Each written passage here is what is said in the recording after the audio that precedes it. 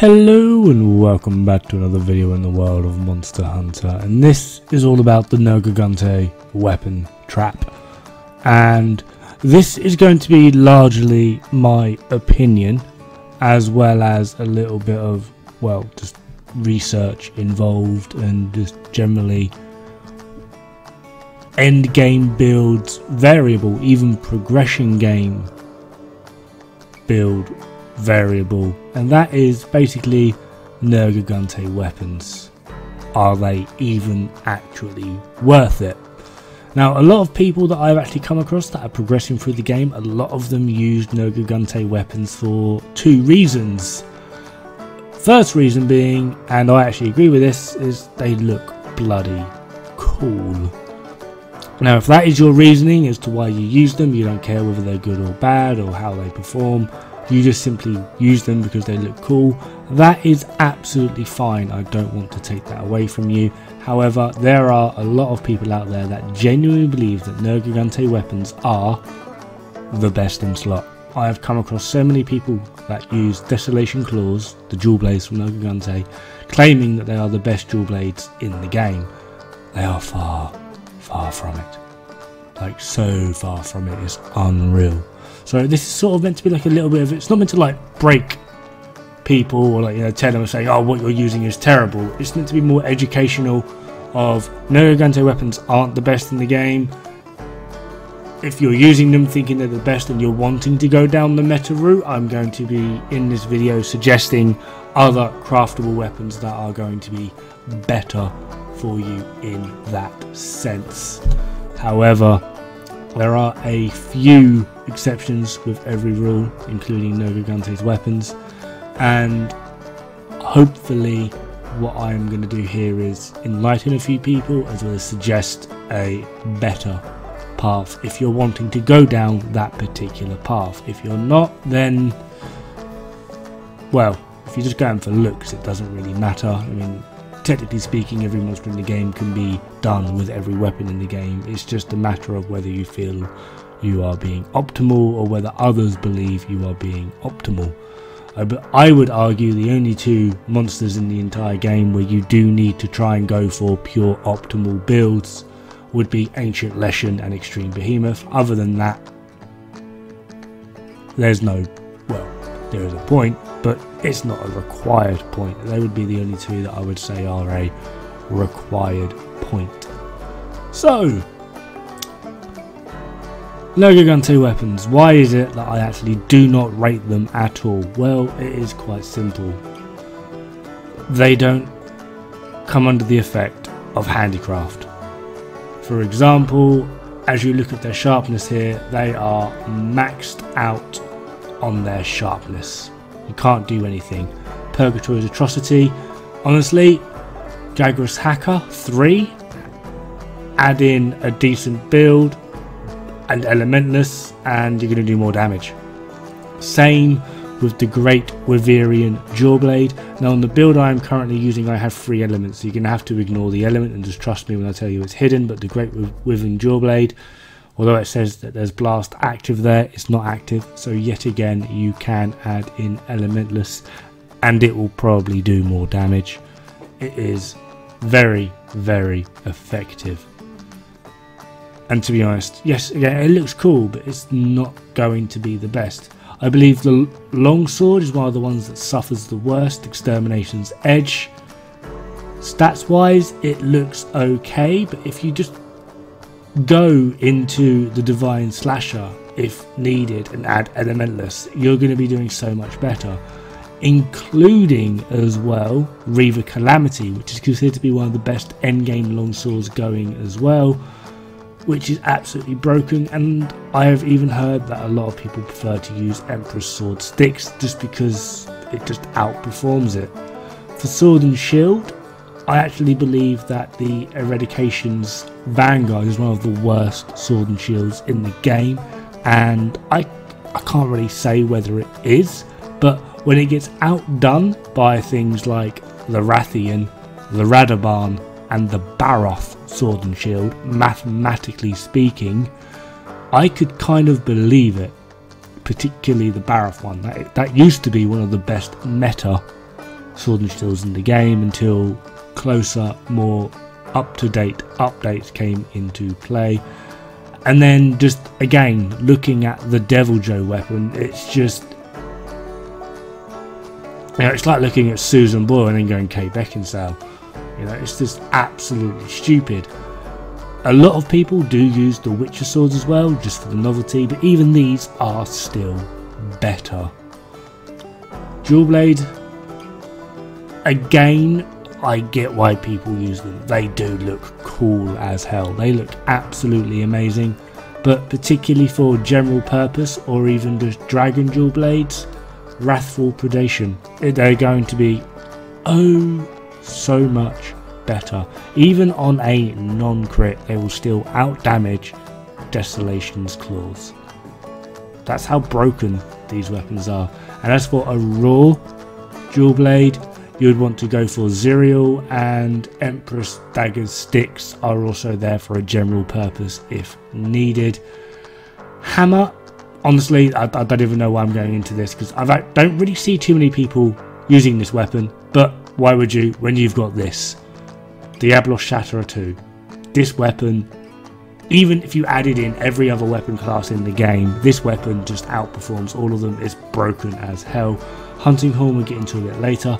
Lance, I've seen a lot of people use this, and this is probably the one weapon where I would say you're not using it for looks. It looks horrendipig, absolutely terribad. But then you got the Garandara 2. You've also got the Lunar Sticks again as well. Both outperform the Nergigante Lance spectacularly, which is quite funny. Gun Lance is a bit of a funny one because you're not really looking at the main stats, you're looking more at the wide level 2. So anything that has a higher level will outperform it. Trying to focus in on the wide ones, but anything that's got wide level 3 or 4 will just generally outperform it, because the shelling from Gun Lance is flat damage. If it deals 50, it will always deal 50. It doesn't depend on hit zone values. So having a higher level of shelling basically means higher level of damage.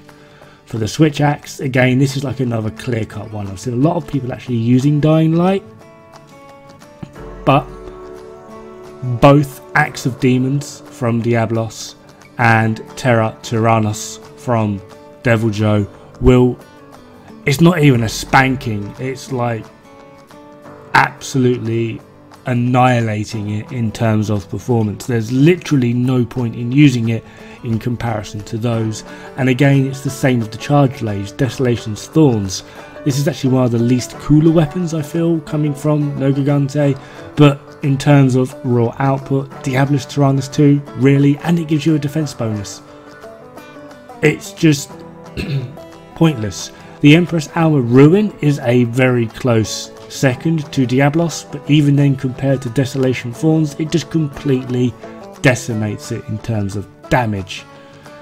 For the Insect Blade, this is a weird one. Catastrophe's Light is okay, but the only reason you would grind this out to get Catastrophe's Light being an Insect Glaive player, technically speaking, is to grind out Grundstorm.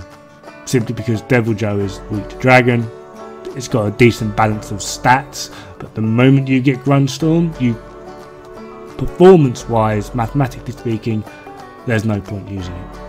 And then finally we have the bow. Now I don't really see too many people using this, but when I do, they're normally dead. Simply because, well, for a dragon bow, the Hazak Velos is going to outperform it in so many different ways. And then in terms of the best craftable dragon bow, the Dragon Bone Bow 3, that's a mouthful, is technically speaking the best dragon bow in the game. So Hazak Velos and Dragon Bone Bow 3, they're the ones you're going to want to go for. Now we're going to go into the little catches here, and that's the Hunting Horn. And we're not looking at the stats per se of the Hunting Horn, it's more the songs. Particularly while learning Hunting Horn, health recovery small is quite handy. affinity up and health recovery small is actually very handy, particularly because, as we all know at this point, affinity is basically the be all and end all in the game at the moment. Affinity just means so much more damage, and not a lot of people are going to have the decorations to, or the builds to put the affinity in, when this hunting horn can just do it for you. And earplugs, oh my god, amazing, because you know, earplugs. As an upgrade to that, you also do have the Lunar Nergi hunting horn, the ruined one. Slightly higher damage along with blast, which makes it more compatible for general play, exact same songs. However, when you start getting into a bit more of the attack hunting horn rather than the learning hunting horn, things like Deep Vero, and when you get to Kolvdaroth, the Taroth Pipe Sleep are going to come into play, as well as the Lunar Blaze hunting horn, which is going to be a very, very prominent role in your hunting hornness. You've then got Cataclysm Trigger, which is going to be a spread 3 light bowgun. Now this isn't inherently bad, it's actually pretty darn good. I just prefer the Duratotus one for my own personal reasons.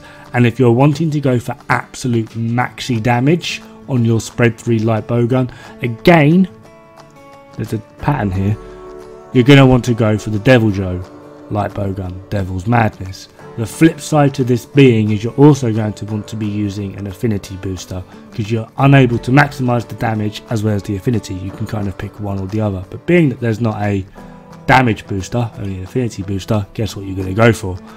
Destruction's Fusillade. Now this one's actually quite conflicting, being a heavy bowgun. I am a heavy bowgun main, near enough at 1900 hunts with just heavy bowgun. And again, this is a spread 3 heavy bowgun, but I hated this damn thing.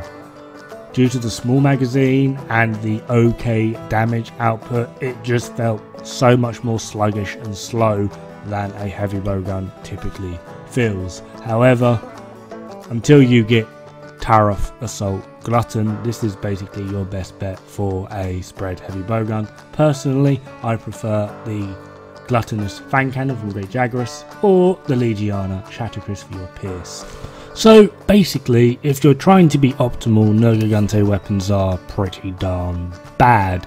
If you're going for looks, Nergigante weapons are pretty darn good. But being that Iceborne is coming out and we don't know the difficulty level that this master rank is going to have, I personally would state you try and get as optimal as you can for the moment, at least with one weapon, just so that you are in a decent standing with that weapon, and depending on how it goes you can then adjust and adapt from there.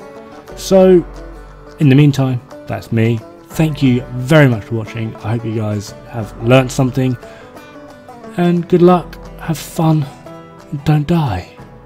It's bad for the health.